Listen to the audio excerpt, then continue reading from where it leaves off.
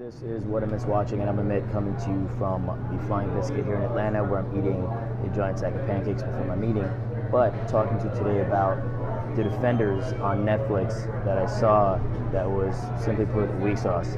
In essence, it's Luke Cage and Jessica Jones and Iron Fist and what's his face, Daredevil coming together to fight crime in New York, and their storylines intertwine and blah blah blah blah. And now they formed a super team called the Defenders, and it's just weak. It focuses a lot more on Iron Fist than anybody else, and his character's weak from his last show, and it just was not fun for me to watch. The last episode had a lot of bad CGI. It reminded me of CGI from like early 90s, and Netflix normally throws down a good amount of money for that. All in all, kind of blah.